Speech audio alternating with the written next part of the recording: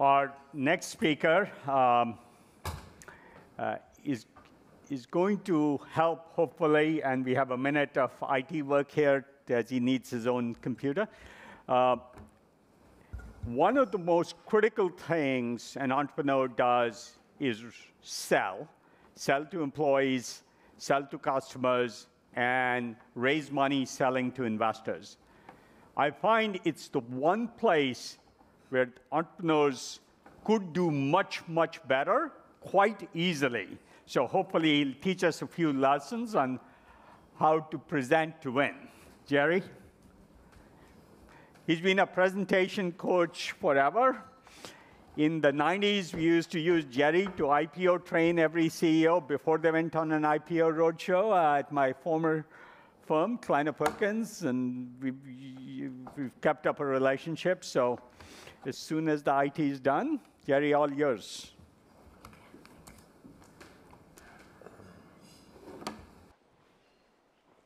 The demo god struck.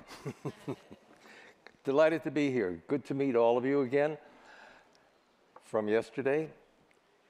Four diverse people from four diverse, very diverse fields of study, from four diverse time frames, from four diverse walks of life, share something in common. One of them is a Nobel laureate and economist.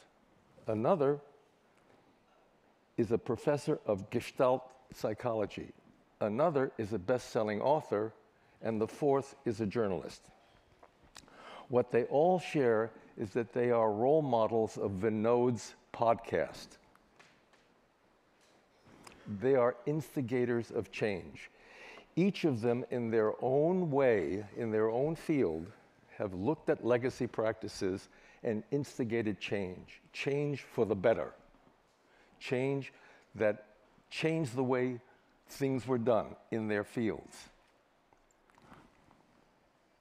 Daniel Kahneman is the Nobel laureate. His book, Thinking Fast and Slow, came out 10 years ago and became an instant bestseller.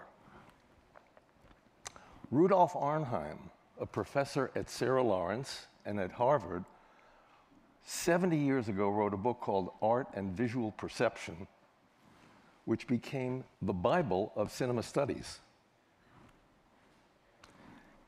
50 years ago, Timothy Galway wrote a book called The Inner Game of Tennis, removing it from the outer game of tennis. And 3 years ago, Kate Murphy, a journalist who has been successfully published in many publications, wrote a best-selling book called You're Not Listening. Each of those books created change in their field. They changed me. I'm a presentation coach, and I help people present to win. My methodology grew out of my background before I became a presentation coach as a producer and director of public affairs and news programs at CBS. But what they taught me was to change. As a matter of fact, I've written 3 books about these subjects, about how to present to win. To tell a crisp, clean, and compelling story, to design slides that illustrate the story simply and effectively, to present with poise, assurance, and confidence, and to handle the tough questions when they come down the pike. I've written books about these subjects, which you'll all get. Presenting to win is about the art of telling your story and designing your slides. The power presenter is how to present with poise and confidence and assurance. And in the line of fire is how to handle tough questions. But people can't learn to present by reading books. So we at Suasive have created a 4-session program that illustrates these with a broad array of techniques and best practices, many of them drawn by the instigators from change.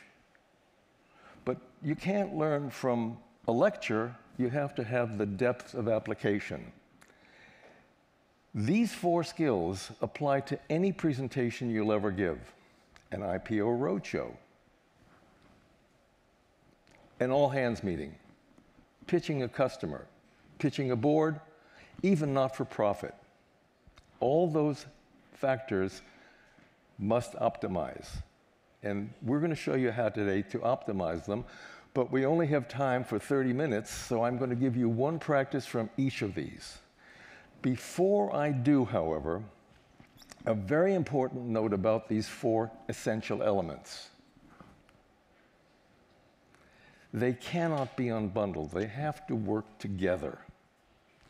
For instance, a presenter can tell a crisp, clean, and compelling story and then ruin it by what is known as death by PowerPoint. You're smiling. You've been there before. The story fails. Slideware. So suppose you're Nicole Kimes and you have a great microbiology therapeutic, and you come out and the slide deck looks like Gray's Anatomy and the Encyclopedia Britannica on every frame. The story fails. Suppose instead you tell a crisp, clean, and compelling story, and then use slides the way we designed them at CBS, not the way CNN does them, where the breaking news and the stock prices appear on every screen with the moderator. The story succeeds.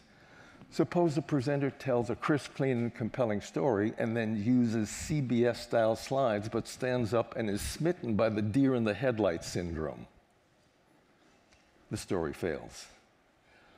Suppose the presenter tells a crisp, clean, and compelling story, has CBS-style slides, has the charm, the ease, and the grace of a Ronald Reagan, and holds the audience spellbound for the entire length of the presentation.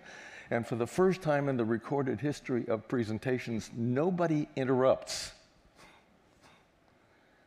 The presentation goes smoothly, you open the floor to questions, and if the first question is a zinger and the presenter doesn't handle it effectively, the story fails. So you have to address all these skills. So let's proceed with one instigator of change per book, per element. Beginning with Dr. Kahneman. Fast thinking is what the mind does when it comes upon a new event, a new person, a new idea, a new page, a new slide, a new subject. Fast thinking, the ideas bubble up rapidly, randomly, with biases, with preconceptions, with generalities, a mess. A man named John Manoogian III, a self-proclaimed internet nerd, created what he called the Cognitive Bias Codex to demonstrate how many thoughts go into the mind. Don't try to read it. That's what's going on. That's fast thinking. When people do presentations, they start by shuffling the slides into a sequential order. Shuffling the slides into a sequential order is slow thinking. System 2. So if you were to start shuffling your slides or seeking order when system 1 is bubbling around, the two systems clash and result in fragmentation. Fragmentation loses audiences. Lost audiences lose deals. So what do? You have to separate system 1 from system 2. Here's how it works. You start thinking of an idea and they begin bubbling up randomly. Let them happen. Let system 1 get out of its way. Let system 1 run its course. That's called brainstorming. And you can brainstorm all you want up in your mind, but you can't do anything with it, so you have to get it out of your mind and onto an external surface. You can put it on Post-its. You can put it on a digital whiteboard. You can use one of a dozen or so software programs to brainstorm. You can use yellow legal pads. At CBS, 30 years ago, we had no Post-its. They hadn't been invented. We had no digital whiteboards. What we had was 3x5 index cards, push pins, and cork boards. And we put our ideas up on a wall randomly. We let it happen. Before we exposed a frame of film, before we recorded a decibel of sound. We let it happen before we structure the presentation, the program. You need to do that too. Let it happen. Only when it's run its course are you ready for System 2. System 2 then begins to organize. The first step in organizing is to find relationships. As the relationships form, they distill into clusters. 4, 5, 6 clusters, that's all, which represent the entire story. You group your ideas. And then and only then are you ready for sequence. Not until then. But now with only 6 elements, or 5 elements, or 3 elements to sequence, which goes first, which goes second, and which goes last. So the key takeaway here is do the data dump in your preparation and not your presentation. Don't try to tell the story until you consider all the ideas. The takeaway from Dr. Kahneman is focus before flow. Stay away from the deck. Stay with the ideas, stay with the concepts, stay with the context. On to Rudolf Arnheim. Professor Arnheim, who taught at Sarah Lawrence and at Harvard, was a Gestalt psychologist. For Dr. Arnheim, you can't consider the elements until you consider the whole. For him, the elements of art and visual perception are the art and the perception, the creation and the viewer. In presentations, the slide and the audience. So how do audiences perceive your slides? All human eyes, and therefore brains, perceive images driven by 2 powerful and yet contradictory forces. Nature is what we've learned to do, and nurture is what we do involuntarily, reflexively, neurologically. In Western culture, we've learned to read from left to right. So every time there's a new image, we start at the left. This fact goes all the way back to the medieval period when the monks wrote scrolls and illuminated the first letter. It means start here. So your audiences do that. They start there. Then nature takes over. Nature says, uh-oh, there's more information on the screen. There are light emittances. Let me go get them. So the eye then traverses the screen, or the page, or the scroll, and sees everything. Painters understand this better than anybody else. They know that their paintings will be viewed by starting at the left and moving to the right. That's why most painters sign their paintings in the lower right-hand corner of the canvas. Website designers understand this. They use eye tracking software to see where the best real estate on the screen is. So in presentations, when you present, know that your audience will start at the left and go to the right, just 2 moves. Of course, if you're presenting to Vinod, he wants another left to right kind of move. Hockey stick of growth, right, Vinod? 2 moves. In those 2 moves, your audience should be able to get your slide at a glance. Think of every slide in every deck you do as a billboard. Billboard designers do not expect their audience, people in moving cars, to stop the car and read the billboard. Do not expect your audience to stop and read your slide while you're jabbering away, because they're not going to be able to do both. It's 2 inputs that clash. They can't do both. If they read the slide, and by the way, reading the slide, the reflex action of the eye, is more powerful than the ear. So they're going to stop listening to you. So those of you who have to put everything on the deck to show how smart you are and how thorough you are driving your audience away. You cannot do that. Make sure they get it at a glance.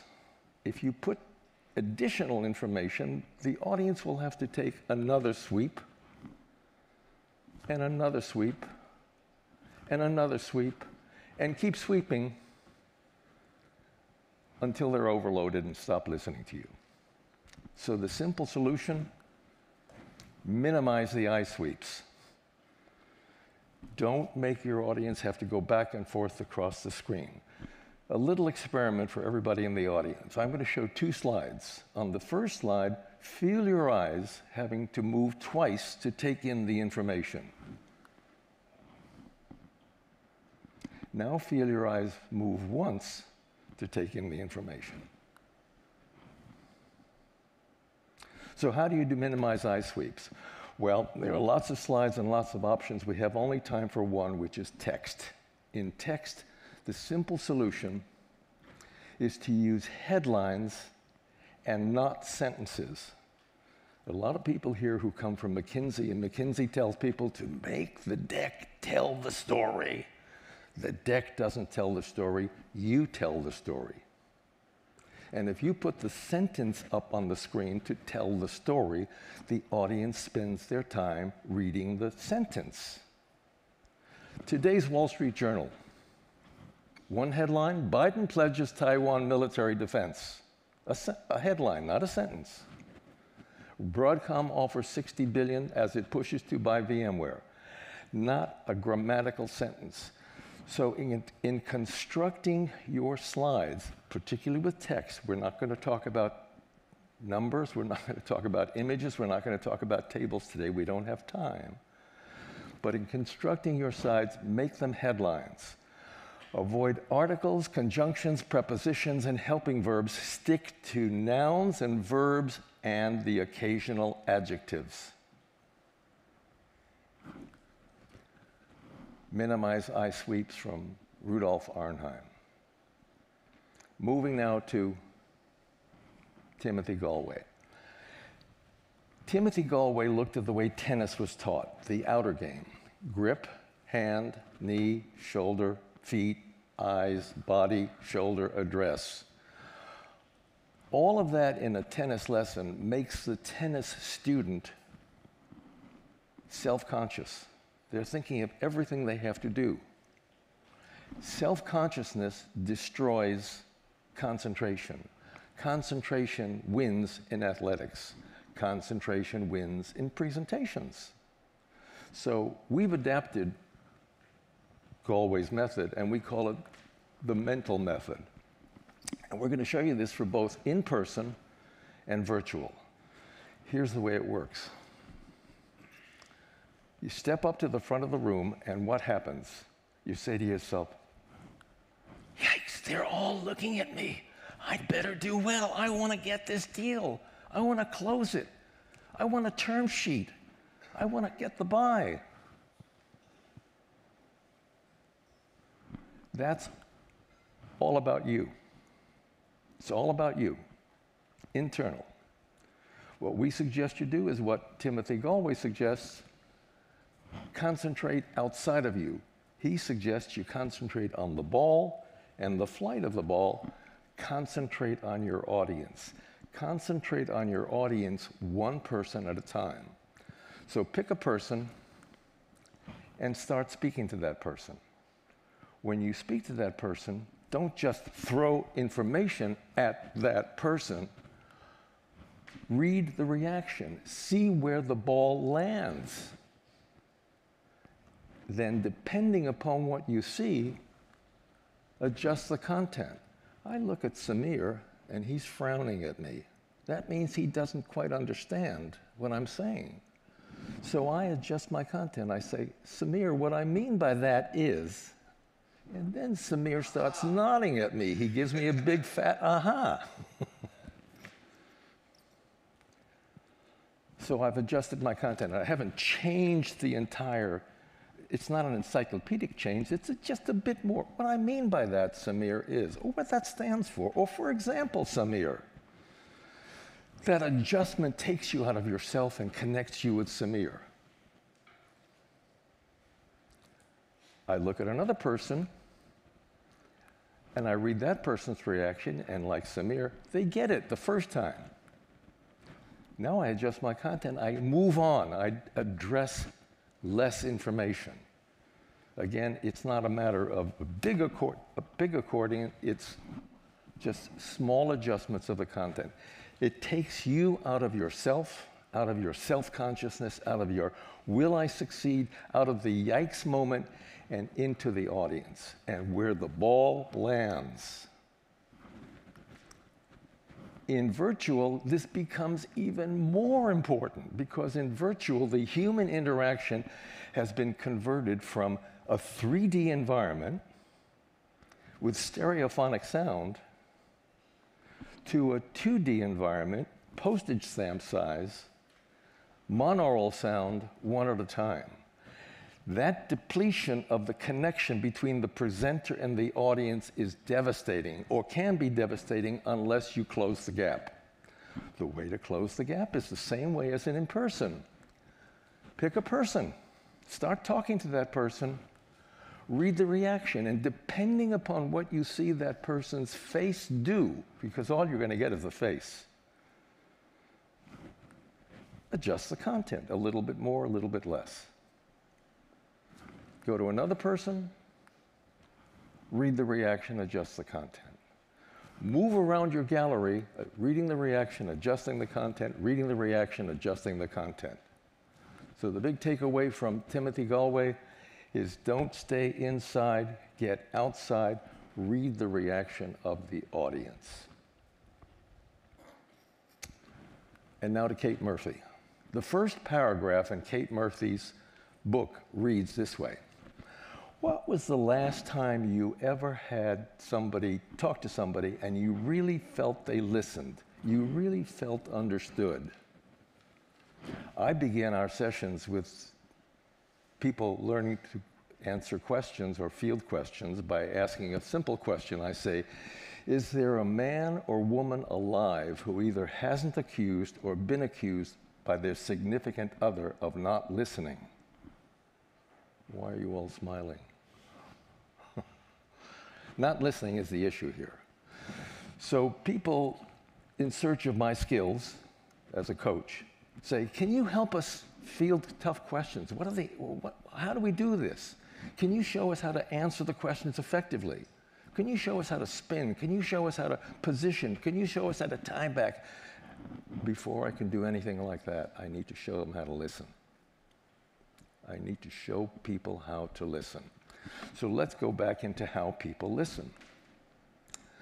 When most people prepare for their Q&A sessions, they sit down and they make a list of questions. And then they make a list of answers. Small problem. People don't ask questions as written on the list or on the to list.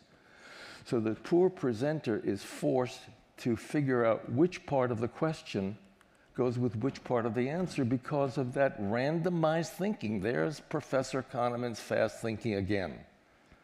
A perfect illustration of this is this. I coach a number of CEOs on their quarterly earnings calls, and I listen to the earnings calls, and I listen to analysts asking questions of the CEO and the CFO. Now think about this. Analysts who ask questions follow the company. They follow the company daily. They live, breathe, eat, sleep, drink, dream the company. They know the subject.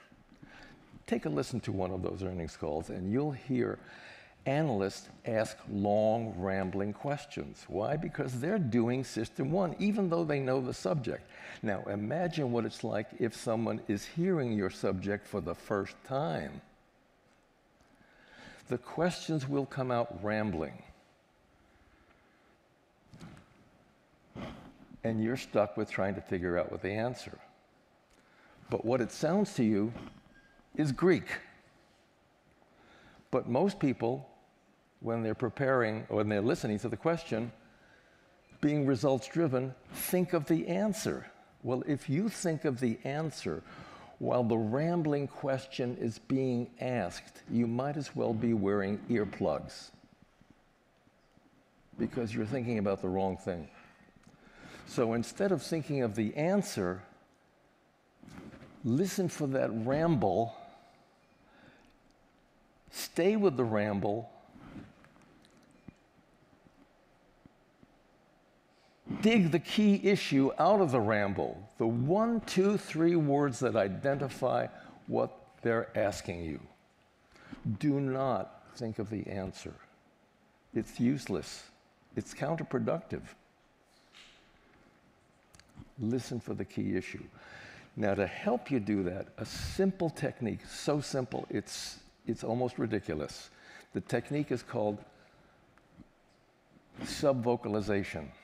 Subvocalization means without moving your throat, without moving your lips, say to yourself, they want to know how I compete.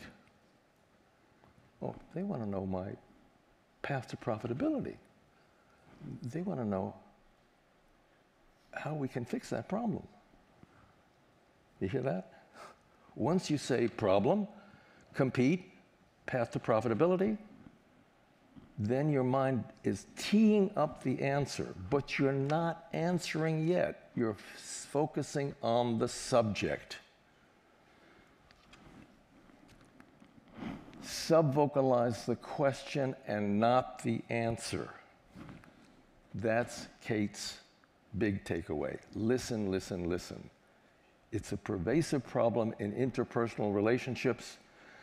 It's death of the deal in business if you don't listen, if you don't answer the question.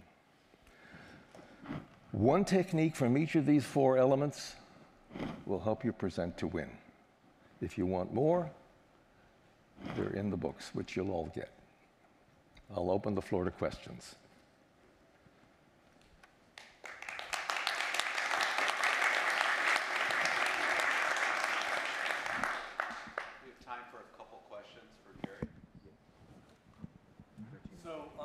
Section of don't tell the story with the slides, right? So what if you're sending your deck, thank you, you're sending your deck to somebody who has to interpret those slides themselves. And a lot of times these are very technical conversations, right? So any advice there? Yes, I do have advice. Drive the wedge between the deck and the handout. Drive the wedge. When you send the deck ahead, you're making what's called a twofer. A twofer means you're using a display mechanism as a document. There's a difference between a display mechanism and a document. Got you. Can you read what I've told you in the last 20 minutes? Yeah. Can you read it? Can you tell what I said? In the last 20 minutes? If I hand you this deck, could you remember what I said? Oh, for the most part. But you didn't read it on the screen. Right. The biggest shortfall in business today is the concept of the deck. That the deck is used for a handout, a send ahead, a leave behind, look smart, be sharp. We go back to Rudolf Arnheim, the Gestalt. When you put the deck up on the screen, they stop listening to you. Nobody is going to make a deal on the basis of the deck, are they? Can you send the deck ahead and get a deal, a term sheet? No way. When companies go public, they are required to record their roadshow and post it on Net Roadshow. So the entire presentation, sometimes produced at the cost of $250,000, goes up for any investor to see. Will anybody make an investment based on that video? No. Will they make an investment based on a deck? No. They're going to make an investment based on pressing the flesh of the CEO, asking the questions, understanding it. If you all, I've read your backgrounds. I've met a lot of you over the last day and a half here. You all have wonderful backgrounds, wonderful companies. You're trying hard to make your company work. You are the investment. You are the story. Tell the story. Don't expect an inanimate deck to tell your story. Vinod's been very kind to me over the years and sent me a lot of people, and they say, but Vinod wants us to send the deck. Well, not Vinod. Vinod's learned well enough that you don't make the deal on the deck. Vinod's great saying is, message sent is not always message received. You have to send the message and make sure it lands.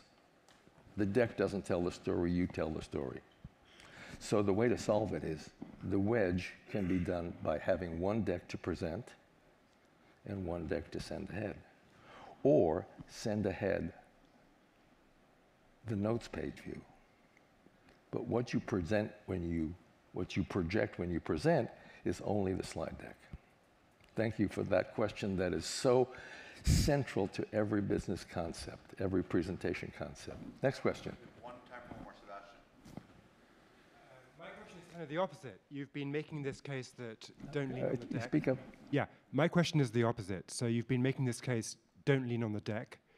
Can you tell us, why is the deck even there? What is the deck trying to do? Couldn't you just tell the story with no deck? The reason the deck is there is because visual, again, this is another aspect of another scientist.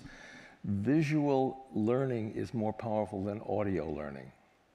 So the visual reinforcement puts it into the mind. It serves as a headline. Take a look at CBS tonight. They're not CNN. CBS is doing what we did when I was there.